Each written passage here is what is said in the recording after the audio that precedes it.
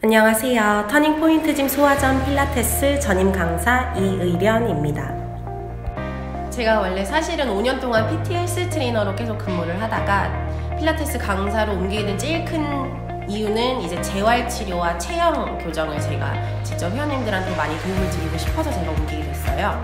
왜냐면 제가 이제 개인적으로 목 디스크와 허리 디스크가 다 있어서 그거에 인한 통증들, 그리고 사실 평상시 일상생활 하거나 근력 운동을 할 때 불편함을 제가 직접 알기 때문에 근막이완 재활 운동을 따로 근력 운동이랑 병행을 하면서 했을 때 확실히 한계를 제 몸에서 많이 느꼈거든요.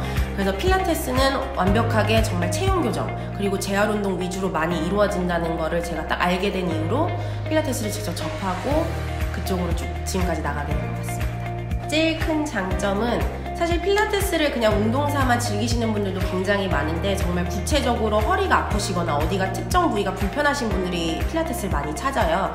그래서 그런 분들이랑 이제 수업 진행을 해보면은 수업을 진짜 몇 번 진행한 후에 유연성이 정말 많이 좋아지셨거나 통증이 많이 사라졌다 하는 그 순간에 저는 그거를 보고 그 회원분의 정말 그냥 평상시 일상생활 할 때 불편함을 조금이라도 덜어주고 삶에 도움이 될 수 있다는 그 자체가 저한테는 개인적으로 제일 큰 만족과 장점으로 다가오는 것 같아요. 헬스 운동 같은 경우에는 이제 저희가 제일 쉽게 설명하면은 겉근육을 운동을 많이 하잖아요. 그래서 운동을 할 때 저희가 특정 부위의 근육을 딱 정해서 그 위주로 저희가 운동을 하고 무게도 높이고 횟수는 조절을 하고 그거에 맞게.